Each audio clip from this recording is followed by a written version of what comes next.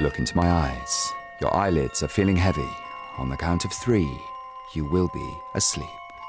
1, 2, 3.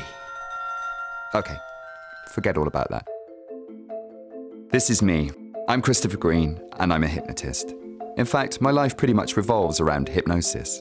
Yeah, I've slightly overreacted, and I'm a trained clinical hypnotherapist. I've done lots of research into hypnosis, because I've always taken a rather over-academic approach to trashy performance. That's always been my way. My name's Ida Barr, good afternoon, and I used to be a music hall singer, known for such numbers as I Had a Little Thrush, but now it's gone away. I can't be held responsible for what goes on in your minds. I'm also a stage hypnotist and a character comedian. I've always been interested in how to get an audience to do what I'd like them to. And I think all performance is hypnosis to some degree. People are always amazed that I get the whole audience up to do the okey cokey at the end. I'm also currently the artist in residence at the British Library, conducting research into, yes, you've guessed it, hypnosis. Everything that human beings do is habit, and all habit can change.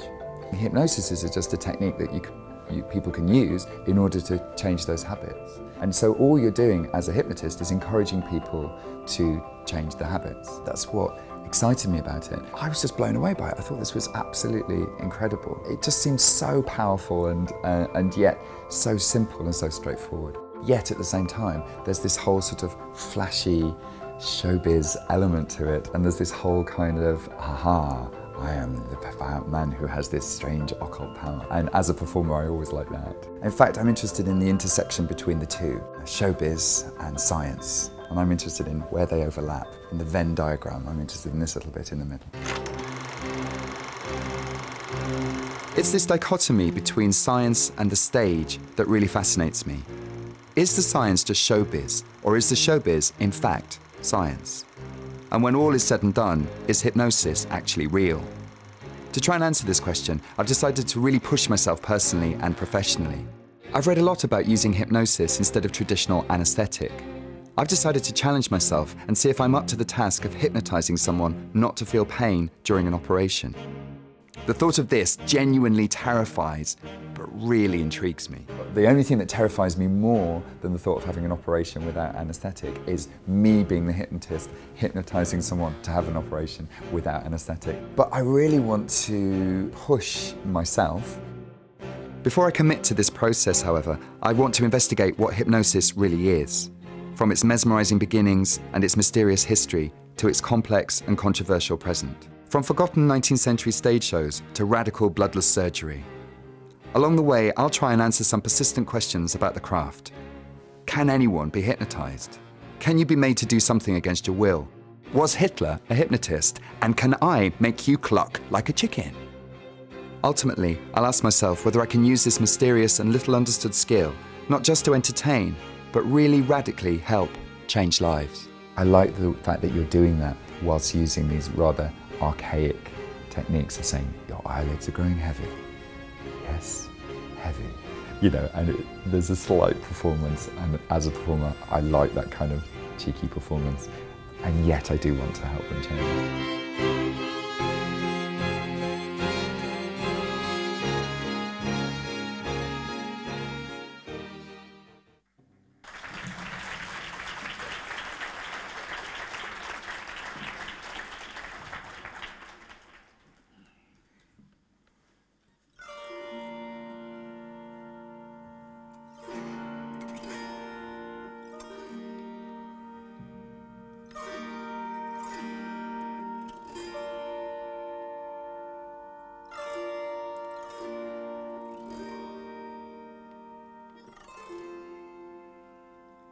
It's easier to give in than to resist.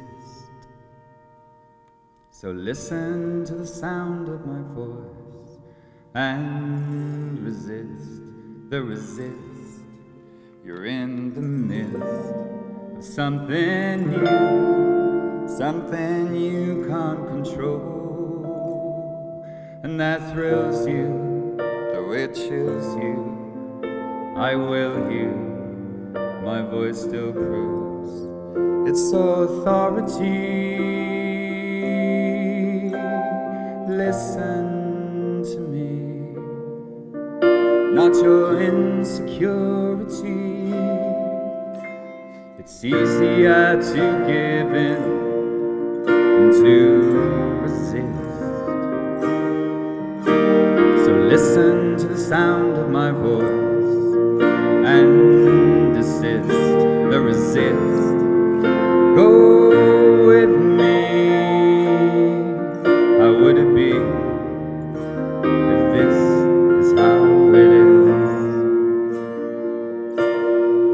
I tell you this, that this is how it is. Why resist when this is how it is?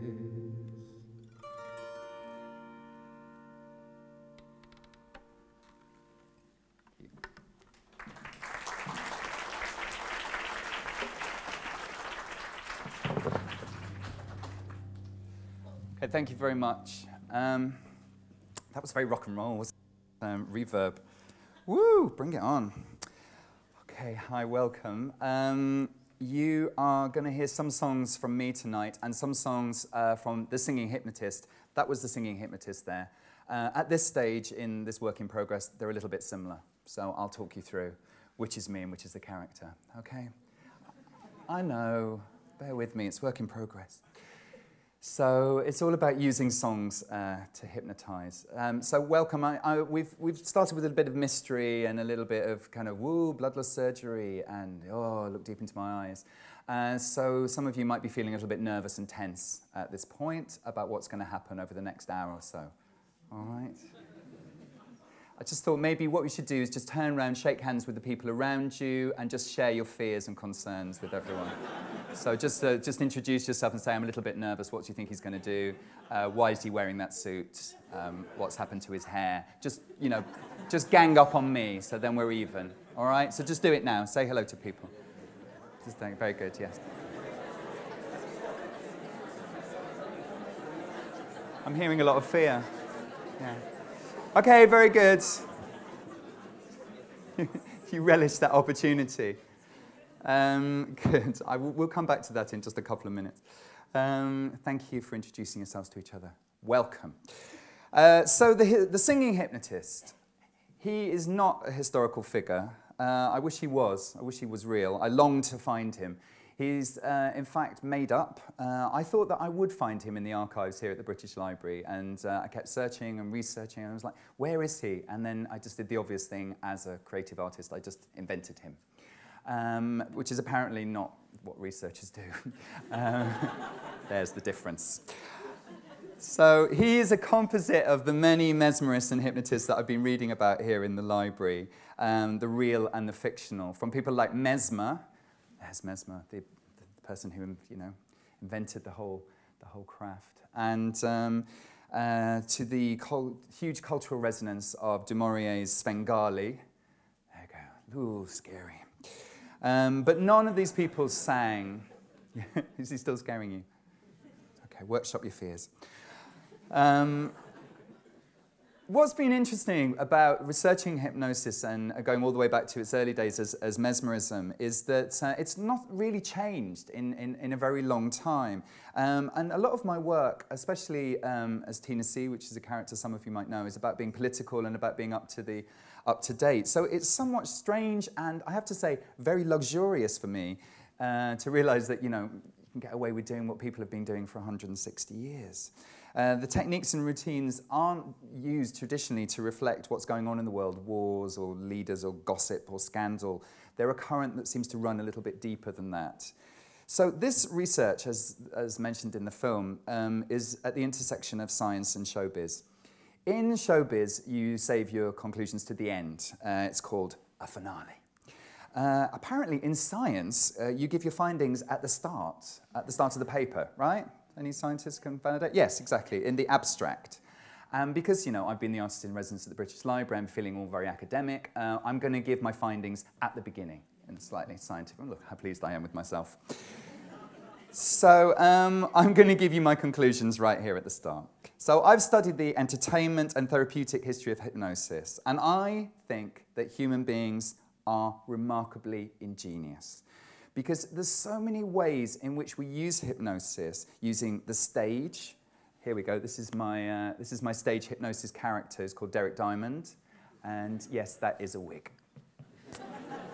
Save yourself the bother of asking each other, do you think that's a wig? Yes, it is. Using the consulting room. This is from 1909, inducing hypnosis, and using crazy machines. So one of the little side alleys while I was here at the British Library was going to the patent office, and if anyone has not been there, I urge you to go. It's really good fun, because human beings have just invented the most crazy nonsense. And you can spend a very happy morning in there just looking at things that people have patented. And I'm not going to show you all of the things because it would just take us down a very entertaining side alley, but including the machine for carrying a small dog where you put a muzzle at one end and a thing up its bum and carry it. Anyway, I'm not going to tell you, but it's on my blog.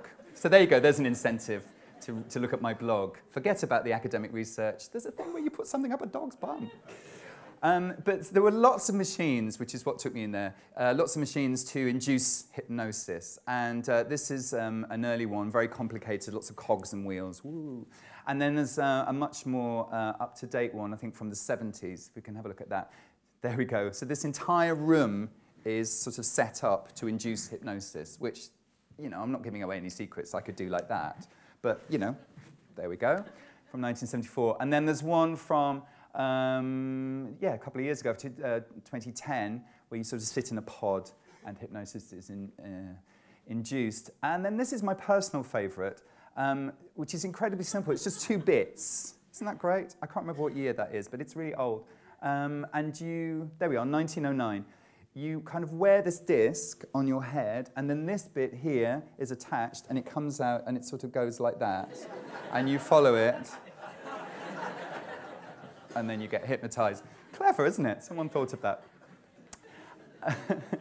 And then there's, if you just show us the next one. This is also really old, 1899, and it very, very slowly rotates in this way, and then this very cleverly lights up and goes, sleep, sleep. So these are just some ways in which human beings have used hypnosis, and all they're doing really is they're suggesting, one person is suggesting to another person that they might be free of their normal thought patterns, that they can change their thought patterns. They're just saying, how would it be if you felt okay? So it seems that we need quite sophisticated strategies to shock us into the simplicity of being healed. So for myself, I've distilled all of this phenomenal human activity down to one sentence construction, which is, how would it be if? How would it be if you were as powerful as you know yourself to be? How would it be if you were content or philanthropic or a leader or a healer or, I don't know, a show-off trashy pop star or, you know, just talking to myself and what I want. But do you know what I mean? How would it be if you were free? How would it be if you weren't afraid of dogs or spiders or buttons, because that's a real phobia apparently, or death or living? You know, how would that be? I find all this extraordinarily moving. Sort of 200 years of the history of hypnosis, and is that what it is at heart? For me it is, and of course lots of trashy showbiz as well. And that's what's brilliant about hypnosis. Science, trashy showbiz. What we could do in a slightly scientific way of kind of reversing the whole procedure, anybody got any questions they want to do now, instead of waiting to the end? Anybody worried about what's going to happen and they want to just vocalize it now? Will there be bloodless surgery? No. Seriously, I will answer any questions right now. And I will say one thing, which is that there won't be, I'm not going to be actually hypnotizing anyone tonight. That's partly to do with the license here at the British Library. Bizarre, I know, but they are not set up for stage hypnotist demonstrations. I don't know, that's a bit of an oversight, isn't it? Camden Council were not to be persuaded that it was a scientific demonstration, which is kind of what I suggested in the form. But anyway. All right, we will come back to questions if you want, unless anybody's got a burning desire to ask anything now. No, sorry, I'm putting you on the spot. Oh, yes, Diane, please.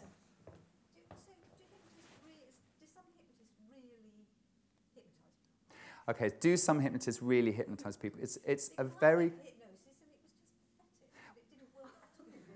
Right, so I'm just relaying because you're not Mike. I've been for hypnosis and it was pathetic. No, it's good. So in order to answer your question, I think we have to ask another question, which is, what is hypnosis? Big question. And what is a hypnotic trance? What were your expectations? Maybe your expectations were high, hence the pathetic, ratio. And the person hypnotizing you was it in a hypnotherapy context? I thought I would be aware Yeah. of what was going on. I thought I'd be in some sort of, I think it's really interesting because I think as human beings we have a desire to not be aware of, to not be conscious. Don't you think? So like using drugs or drink or meditation or hypnosis, we have a desire to be taken over and for our consciousness not to go on in that sort of slightly tedious way that it does all the time, where you're having a really lovely time and then you think, oh, have I left the gas on? Or, oh, how am I going to get home? Or, oh, it's cold. Or, do you know what I mean? We have a desire for our consciousness to be taken over. And if it was in a hypnotherapy context, then they really should have talked you through what your expectations were, and that you wouldn't lose your everyday consciousness. And now then how does that relate to stage hypnosis? What is the person on stage experiencing? Well, what we see often is someone slumped over, looking like they're a completely empty vessel, but probably what's going on inside their heads is something completely different, which is, I'm so far into this, I better carry on.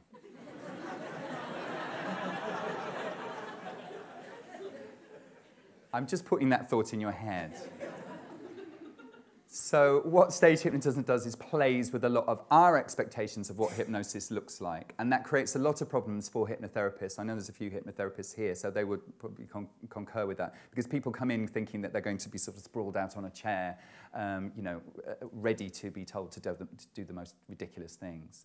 But that's not what hypnosis feels like.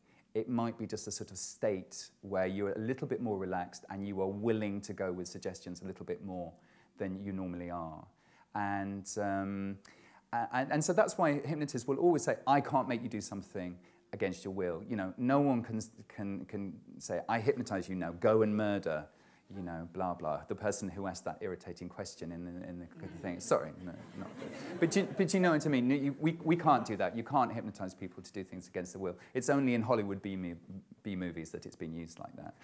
So one of the reasons I'm really interested in hypnosis is precisely for that reason, that we have such expectation of what it is, and yet the reality is something very, very different. And yet the reality is something very, very powerful, as people here will, I'm sure, have had hypnotherapy for a variety of things, for stop smoking or for phobias or whatever. It's a very powerful instrument for change, and yet stage hypnosis isn't used for that way. It's used precisely just to entertain and say, pretend to be Madonna live on stage, 3, 2, 1, Madonna live on stage, go, like a virgin, and then you're off. And what I'm trying to do in this show, in the development of this show, is maybe use stage hypnosis as something that can heal, that can set people free. And just make them feel a little bit more positive about themselves. So that's where we're trying to go with this whole thing. Okay, thank you very much for asking questions. I'm not going to hypnotize someone to murder you. I don't know where that thought came from.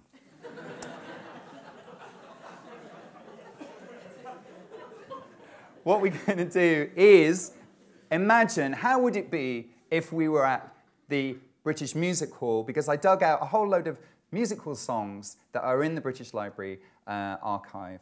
And this is an original one about hypnotism. There's another one which hasn't got such a good tune, which the shtick of that is basically, how do I hypnotize people? Well, I just hit them over the head with a very big stick. Quite a funny conceit, but unfortunately that's the only joke. So we're not doing that one, we're doing this one instead. Thank you, take your time.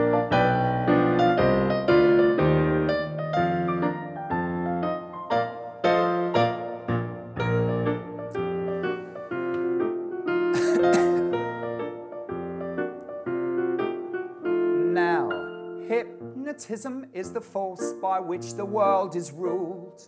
It heals the sick, and by its use the wisest men are fooled. I've studied hypnotism and I use it every day. When I do things that others can't, I always hear them say, it must have been Svengali in disguise. With his bright hypnotic eyes, we were taken by surprise. I do my work so well that everyone I mesmerise says it must have been Svengali in disguise. Your turn next time, all right? Yeah, good. You've heard how Adam lost his home, although the fault was Eve's. They had no time to pack their trunks, they simply took their leaves. Come on. It's quite good, isn't it? Don't blame me, it was written a long time ago. The serpent hypnotized poor Eve, and when she ate the fruit, the snake took his false whiskers off and said, you'll have to scoot. It must have been Svengali in disguise. With his bright hypnotic eyes, we were taken by surprise. I do my work so well that everyone I mesmerise says it must have been Svengali in disguise. Lovely. Let yourselves go. Smash him. A doctor fell into a well and broke his collarbone. Oh, yeah. He should have tended to the sick and left the well alone. Yeah, it's good. That joke repeats again in a minute because the songwriter was very pleased, so he reuses it. He held onto the bucket rope. I cut it and he fell. And though he once was with the sick, he now is with the well.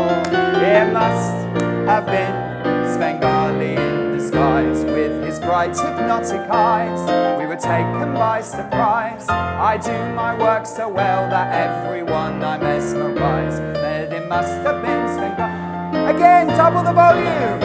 It must have been Svengali in disguise. With his bright hypnotic eyes, we were taken by surprise. I do my work so well that everyone I mesmerise says it must have been Svengali in disguise.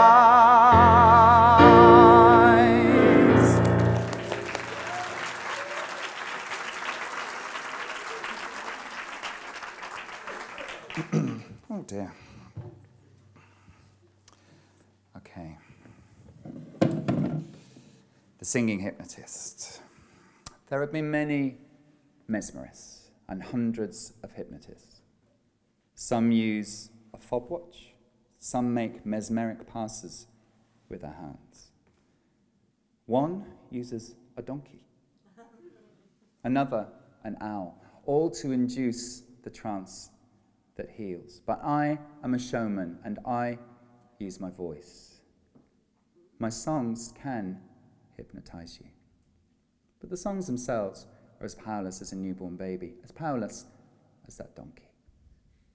It is I, the singing hypnotist, that can heal or harm, seduce or reprove. Have a care, for this is powerful magic. I hope you're feeling strong, for here is the song.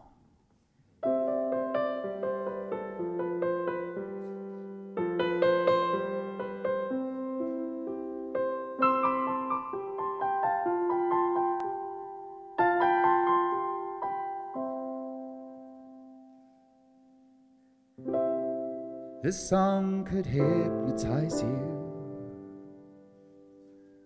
if I wanted it to, and I'm not sure that I do. This song could entrap you, make you do things you didn't know you wanted to do. But will you? Not if I don't want you to. This song could make you fall in love, but what's falling in love? but a temporary trance, and I can cause those with no recourse to romance. This song could choose to seduce you, but then I'd lose you too soon. I want you to stay, I want you to play. You're the half-dead rat on the kitchen mat, and yes, this song's the cat.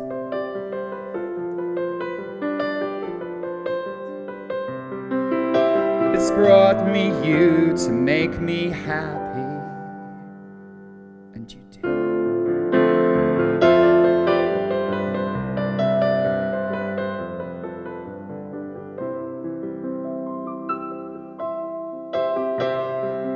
This song could make you spill the truth.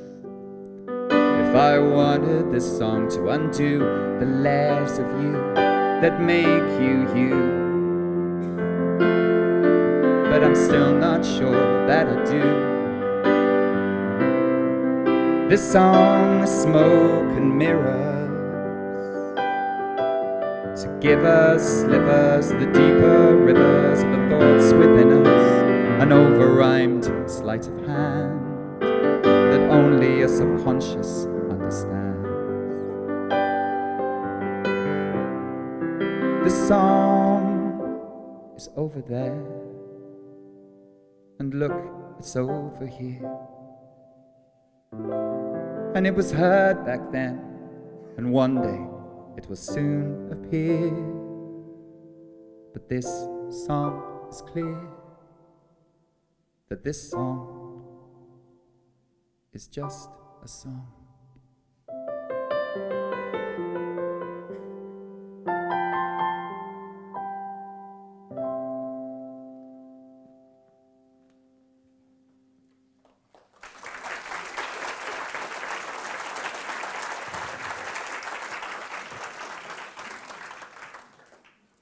I used to be afraid of birds. It was a phobia. Is that you? You testifying? Yeah, sister. It was a phobia. I find it better to say that I was afraid. It's less medical and more truthful. It certainly got in the way of my life. My husband learnt never to suggest eating outside because of evil seagulls. I was once standing outside Sydney Opera House with two important producers, and a bird swooped down a bit close, and I just fell on the floor, which was a bit embarrassing, but totally essential.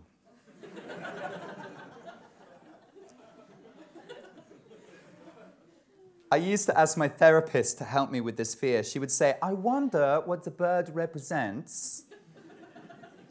Is it your parents? Is it maybe me? Is it maybe your nihilism?" She didn't really help.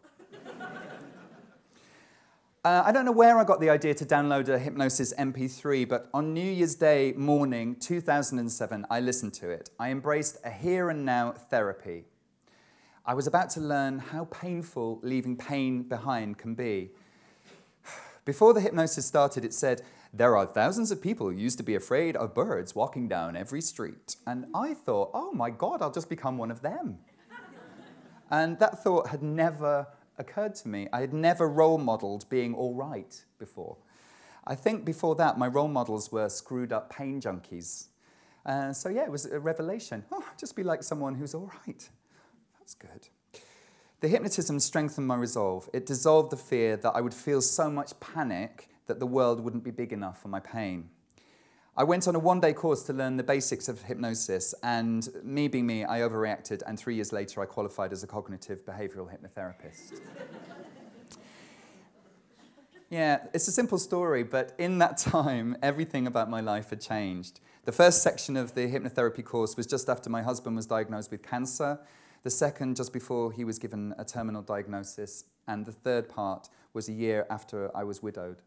And during that time, I came off antidepressants, I stopped drinking, I stopped taking drugs, I stopped being depressed, I started running, and I started if not always being loving to myself, at least being sort of vaguely civil. And I uncovered the vast capacity that had always been in me to be happy. Hypnosis led to mindfulness and then to a daily meditation practice. Death and grief are powerful motivators for destruction or for liberation. Hypnosis was simply my technique to make sure that the devastation would help to set me free. And I used that technique, and I still use it. And I wanted to give you one little taste. Obviously, we won't be doing a full hypnosis session. But this is a classic hypnotic little trick, really, just so you get an idea of what it might be like. I know you'll be thinking and just thinking about the washing up, obviously, because your brain will be going. So, like, just clasp your hands together and hold them tight. And now focus on those hands. And I want you to play with the idea that they are locked together, that you can't pull them apart. Play with the ambivalent notions. They're both in your head at the same time. Obviously, you know you can pull them apart, but play with the idea that you can't, that they are locked together, that they are solid. And then start to try and pull them apart and just see what that tension feels like. Just play with that idea that they are one fused unit. And now really try and pull them apart and see what happens. Some of you will be able to, some of you absolutely won't. So just play with what does that feel like. Okay, I'm suggesting, yeah, there you go. Quite a lot of you can't do it. Interesting. Okay, and now I suggest to you that your hands are light and free and you can all pull them apart. Give us a wave. There you go. Hooray! So it's all about playfulness and suggesting and not taking anything too literally. All right. I met a couple of people in the archives of the British Library. I love it. The technicians, did you hurt your hands? They're all up there in the box. Did you hurt yourself? I met a couple of people in the archives of the British Library, and I want to spend 10 minutes just introducing you to my two favourite people from the archives. And the first one is called Henry Blythe, and here is his seminal album from the 50s, Stop Smoking. He's a really great guy, and he's the politest hypnotist I've ever heard. He said, I very much like you to stop smoking. He's really sweet. I researched him in the National Sound Archive, and it took a really long time to get the LP and to make an appointment, and then I sat in a little booth with big headphones on, and it was all quite a palaver. And then I went home and I just looked him up on YouTube, and he's there. So.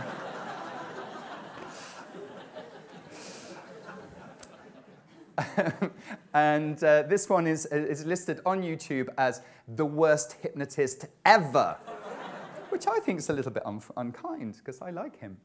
Then his book is called The Truth About Hypnotism.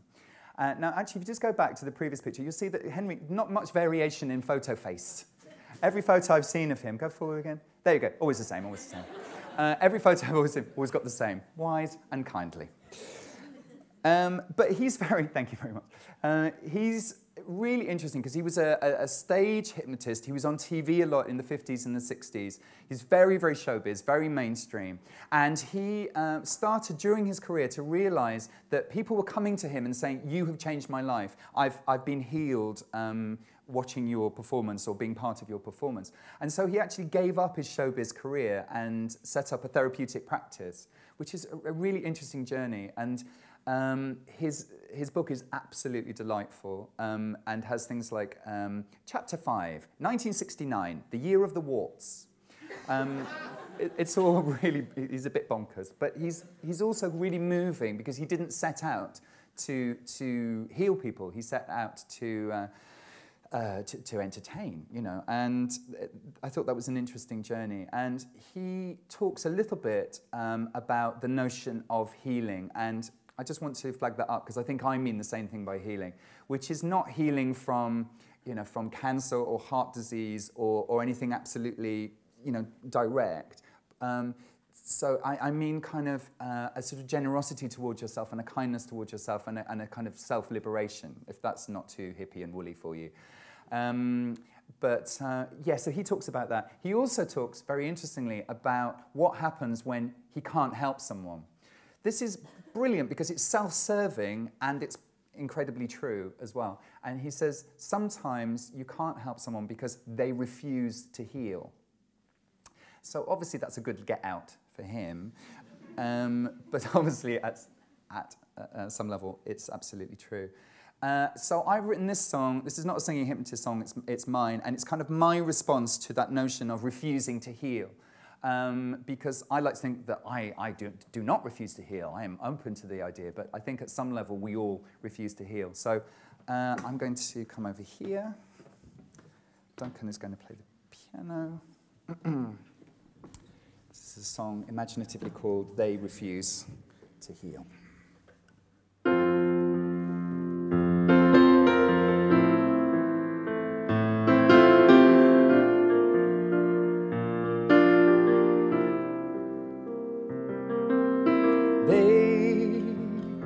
Refuse to heal. They reject the deal we're making. They stay on their even keel, keep the shame concealed, refuse to heal. I can help, they want help. We can help each other, but their will is strong as steel. They love the pain, they claim to disdain, so remain the same.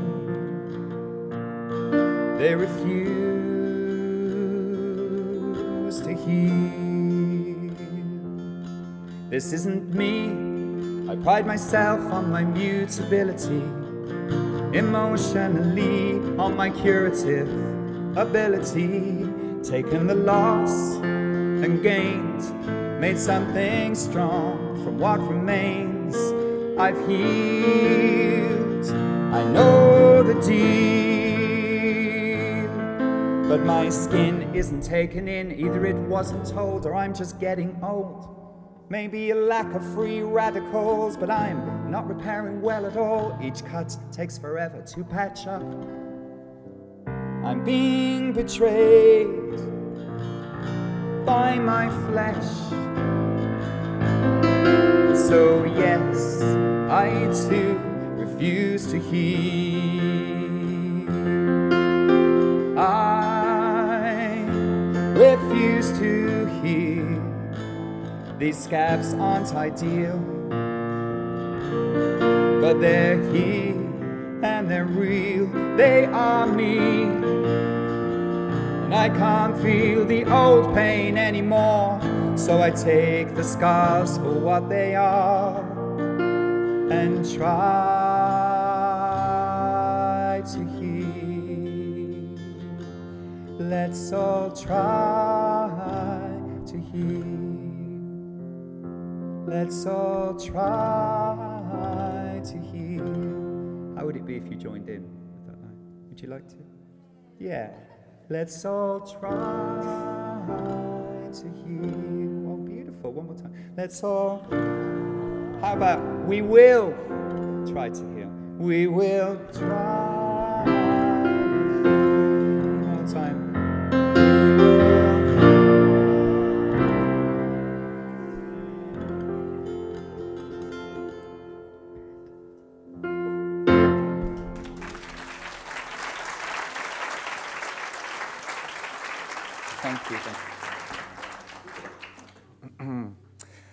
Thank you. So I said there are a couple of people I wanted to introduce to you, and the other is a mesmerist, a lady mesmerist from the 1840s called Annie de Montfort, and here's one of her posters. It was very rare, just like now, there are hardly any women in stage performance of mesmerism and hypnosis. What I love about Annie de Montfort, many, many things, but basically she was not backwards in coming forwards. And her bill matter on her posters is absolutely brilliant. The wonder of the age. Her mind governs the world. Her mind rules the world. It's absolutely brilliant. And here she is hypnotizing someone to walk over Niagara Falls. Yes, she's a really interesting character. She pops up in 3 posters from the Evanian collection here at the British Library, which is a collection of theatrical ephemera. And then she's not really anywhere else in the public record. There's a couple of mentions of her in the trade press, which I kind of uncovered. It was a really interesting little journey. So let's have a look at the next thing. Here we are. This is from the Era newspaper, an announcement. You'll see what I mean. The most powerful mesmerist in the world. Concludes tonight at Queen's Hall, Liverpool. Yeah, she was an interesting character because she was the most powerful mesmerist in the world, she said. And she was the daughter of a mill worker from Leicestershire. And just was self-made, and I love that. It's classic show business. Okay, the next one. Here we go. Her mind governs the world in Ilfracombe. And the next one. This is a story which we found in the Dundee Courier and Argos, not something I've read many, many times. And it was the fact that she was exposed as an imposter in America. So she was on tour in America, and they basically exposed her, which is very interesting when you read the whole article, because what she's doing is not really anything. She's not taking money by deception, particularly. It's just they were disappointed. They were a little bit like you. They had high expectations, and they were lowered. Yeah. But anyway, the next one. Okay, so I was intrigued not so much about her as a mesmerist, particularly, but more about how she just is there in the public record so fleetingly. 3 posters, a few mentions in the trade press, and then this. Miss Annie de Montfort, the mesmerist, was advertised to occupy this hall, but was unable to appear. And then nothing. And I found her death certificate, and she died 10 days after that announcement, aged 46. And so I was intrigued by her, and I just liked the difference between her mind governing the world and then unable to appear. So I think we've got one more poster. No one should fail to see Miss Annie. So I wrote a little song in praise of Annie de Montfort, and here it is. Thank you.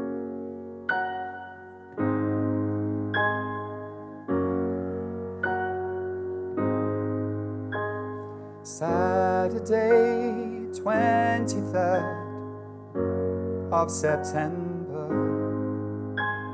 1882, the psychological star fell from the public record. Saturday, 23rd of September, 1882, the last we heard from you. The most powerful mesmerist in the world, her mind rules the world. The most powerful mesmerist in the world, her mind rules the world. History's cruelties, dates on a page, exuberant claims for a decade, then the grasping of other lives drowns her silence. Saturday, 23rd of September, 1882, unable to appear. The the most powerful mesmerist in the world.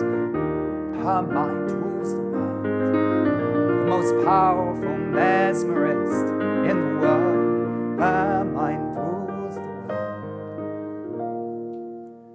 Friday, 25th January 2013.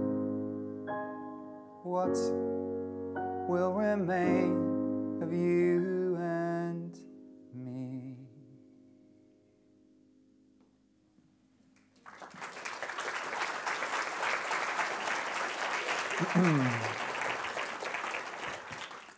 Thank you. If you'd said to me a year ago when I started as artist in residence, what do you think your favourite book would be that you discovered? I think I probably would have said something very old and redolent of history and, you know, sort of tear-stained. I don't know, something very evocative. But in fact, it's this, A Practical Guide to Past Life Regression, which you can buy on Amazon for about £1.20. It's absolutely fascinating. Now, when I did my hypnotherapy training, we covered past life regression in about 6 seconds, which was past life regression, don't go there. So I, being a good boy, didn't, but then I did. So this book kind of really inspired me, and I went along and had a past life regression session. And very good value for money, I visited 6 previous lives. Which you can't argue with, can you? Absolutely smashing. And I'm intrigued by it, partly because it is inherently funny, and we're just used to sort of making jokes about it. But and don't get me wrong, I will be in a minute. So, you know, I'm not that po-faced. But what the practitioner did, which was really, really intriguing, she, before she hypnotized me, she just did this little technique by which she got me to kind of use my instinct instead of my brain. Okay, bear with me. So she asked lots of questions to which I kept saying, I don't know. And she would say, and if you did know? I'd say, I don't know. And eventually you get worn down and you go, if I did know, yes. Now, after a while, I know, yeah, don't be skeptical. After a while, you start to kind of pluck the answers from the air, and you start to use your instinct instead of your brain. And it was really powerful, and I found it really, really, really interesting. And I'm not going to get into the whole thing, you know, was I visiting previous lives that I absolutely have lived through? Was it some sophisticated parlor game? Was it just nonsense? Was I just having a laugh and trying to get my money's worth? But what it brought home to me was the power of our instincts that we normally cut ourselves off from. And so I just put that thought out there as a serious thought. How would it be if we were ignoring our instinct most of the time? How would it be if you did know? So I give you that thought. And then I'm going to be rude about past life regression.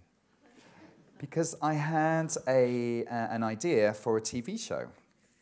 And I absolutely think this needs to be made and will be made. Watch this space.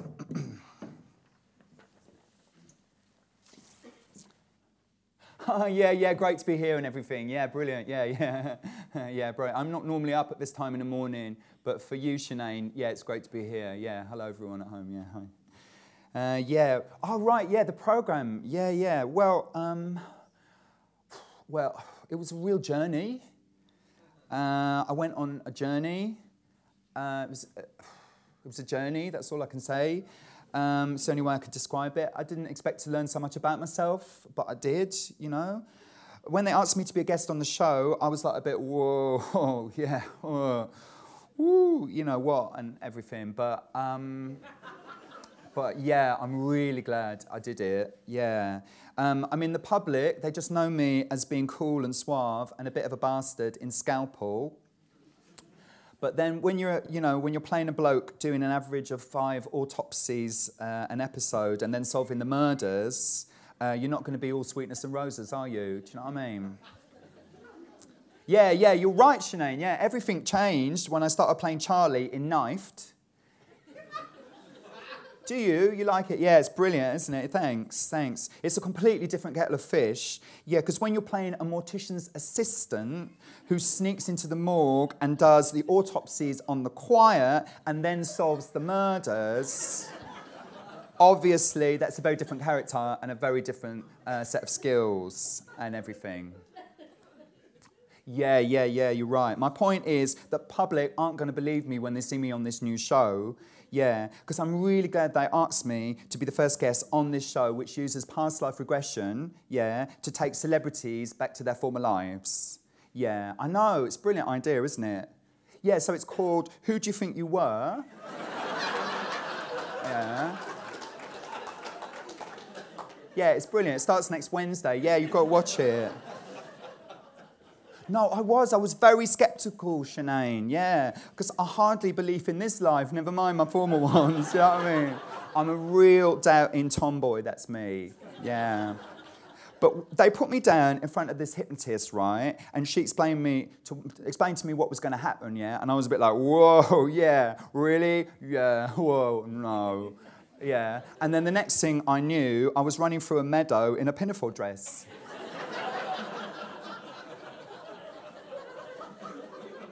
Yeah, I know. Amazing, isn't it? Yeah. Obviously, it's a bit different doing it for the camera because you know that they're filming everything and that a big part of the deal is that they will recreate my former lives using other celebrities. So while I was 125% reliving being a Victorian school urchin being chased by geese, I was wondering if Sheridan Smith was too old to play the part. But she wasn't, and it all turned out well in the reconstruction and everything. Yeah. I didn't expect to cry so much. Obviously, I expected to cry because it was in the contract. But not so much. I realised, when I realised that I'd been a geisha and had been attacked to death in the shotgun area in ancient Japan, I was in floods. It's so sad, I can feel myself getting, chucked up now, but it was really authentic, and they had the sumo wrestlers and everything. Yeah. What? Oh, the weather, right, yeah. Okay, so it starts on Wednesday. You've got to tune in. Who do you think you were? That's brilliant. Yeah, it's really good. Thanks for having me on the show, everyone. Yeah, brilliant. Good, right, bye, thanks. Yeah, right, yeah.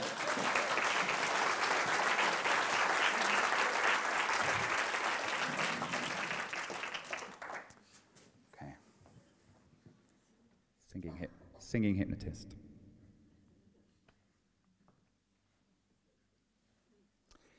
In the years since I've been performing as a singing hypnotist, I've gained much attention.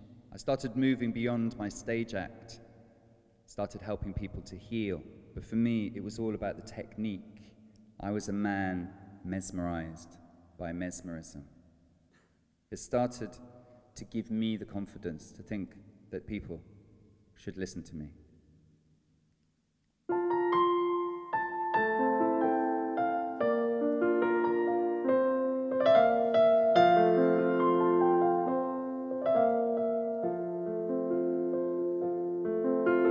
Listen to the sound of my voice.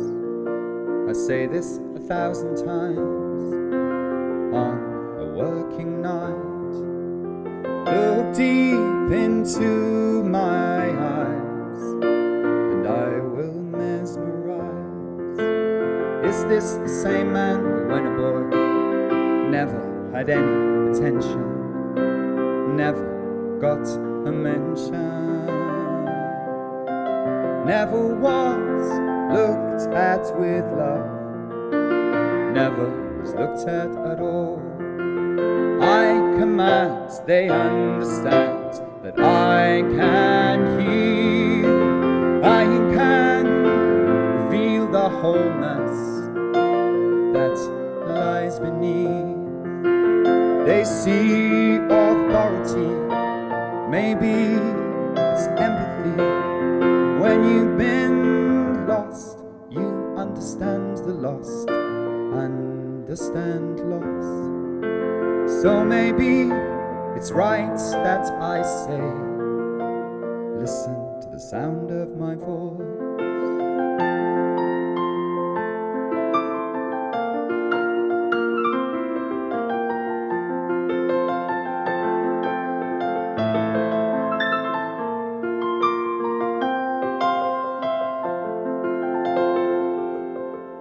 Look at me, you are me, but I'm no longer him, which means you too can win.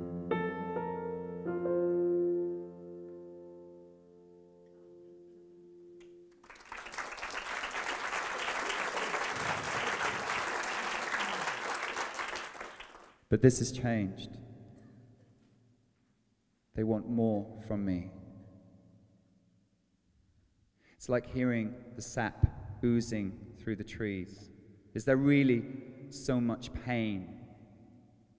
My congregation, my followers, they have become a congregation.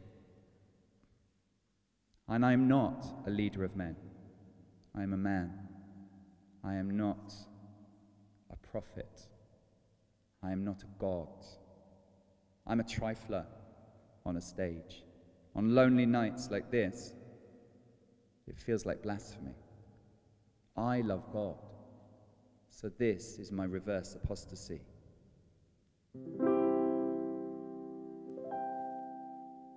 Lord, guide my hand. Lord, guide my voice. Guide those I guide. Thy love is wide. In I swim. Lord, lead me on. Lord, lead me strong. Lead those I lead. Thy love is broad. In I fall. Heart and all. Shepherd, they look to me to guide, to lead, but I am flock, not God, ram and you, not worthy of you. They are lost, but I am lost. Shepherd, show me the way. Lord, lead my hand. Lord, guide my voice. Guide those I guide. Thy love is wide. In I swim. Lord, lead me on. Lord, lead me strong. Lead those I lead. Thy love is broad. In we fall, hearts and all. Shepherd, we look to thee to guide, to lead, but I am flock, not God, ram and Jew, not worthy of you. We are lost, I am lost. Shepherd, show us the way. Lord, guide my hand. Lord, guide my voice. Guide those I guide. Thy love is wide. In I swim.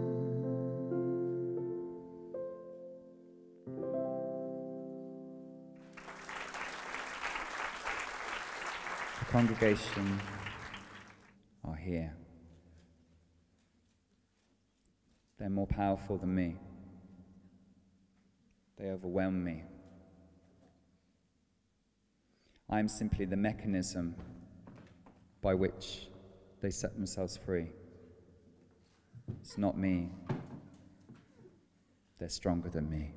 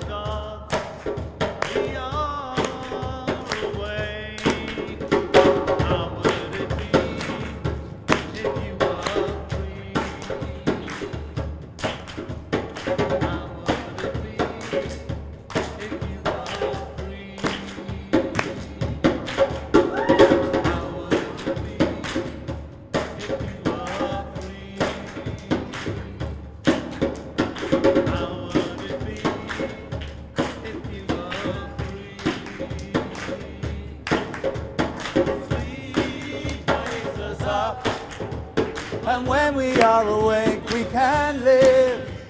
Sleep wakes us up. And when we are awake, we can live. Sleep wakes us up. Sleep.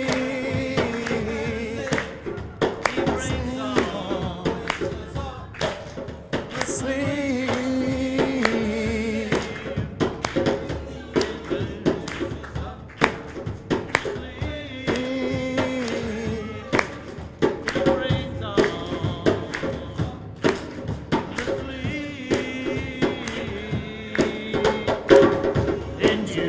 Sleep, induce the trance, induce the sleep, release the trance, induce the sleep, induce the trance, induce the sleep, release the dance.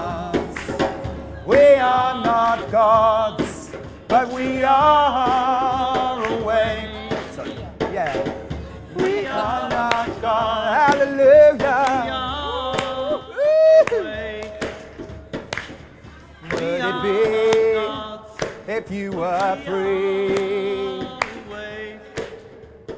How would it be if you were free?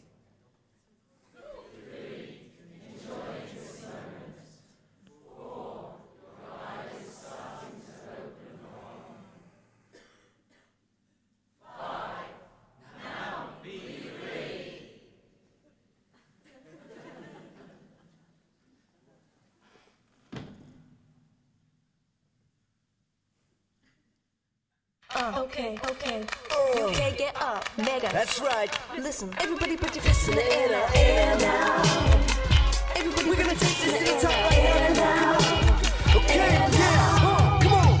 Everybody put your fists in the air now. If you're pain in your life, let me hear you say, how would it be to be exactly as you be? Feel me, can't no one got power on me, can't nobody else set me free. If you agree, put your fists in the air. 1, 2, 3, 4, and more. If you want more, let me hear you say it till your voice be sore. I'm gonna sing, I'm gonna stop because I want to, and that's reason enough.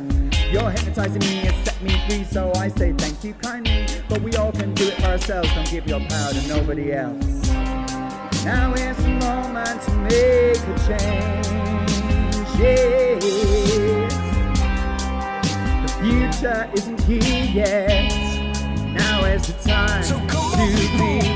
Don't think about being less than yourself. Don't think that people never good for your health. Don't have to deal with no one.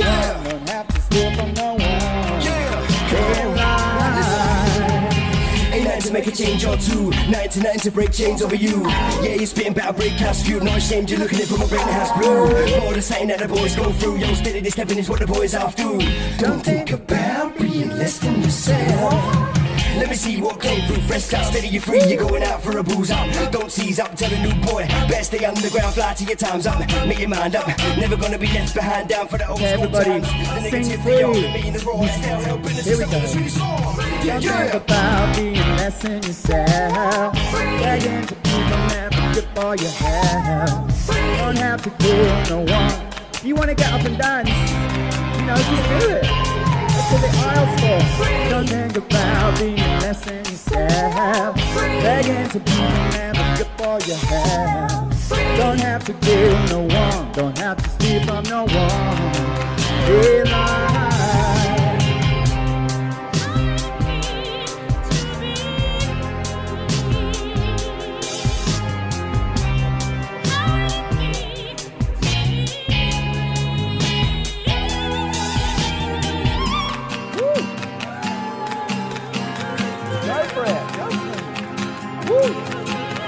Okay, if anybody else wants to get up and sing, you know, do it. Don't think about being less than yourself. Begging to people never good for your health. Don't have to kill no one. Don't have to steal from no one. In life. Don't think about being less than yourself. Begging to people never good for your health. Don't have to give no one. Don't have to steal from no one. In life. See, it wasn't so bad being hypnotized, was it? Oh, sorry. So you were. How would it be to be free? Yeah. Woo. How would it be? Yeah.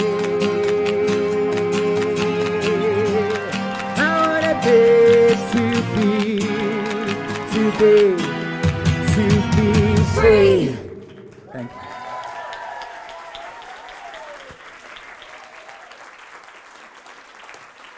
Please thank everybody who's taken part tonight. Duncan Walsh Atkins, thank you.